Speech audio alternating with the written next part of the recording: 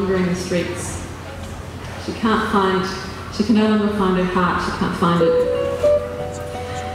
And seeing as she asked for death to finally come and take her, that's exactly what happens to her. She dies alone.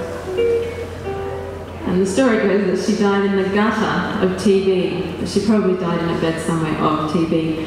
She was only 26 when she died, and it was in 1846.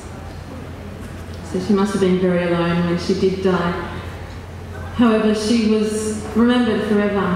Everyone in Portugal still remembers her as the founder of Fado, Maria Severa. So this next song, it's called Quando me sinto só, When I Feel Alone. And when you feel alone, it feels a bit like, well, it feels like being a vagabond on the park bench.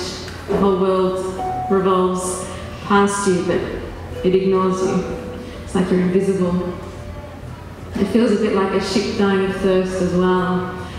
And sometimes people become so lonely, they become very angry and bitter, and they wish that other people would feel lonely, would feel the same way that they feel.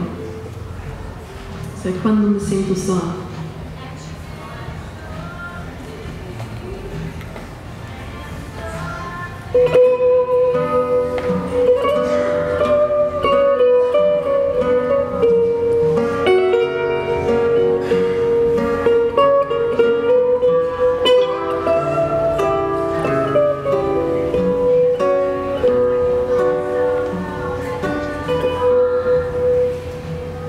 Quando eu me sinto só,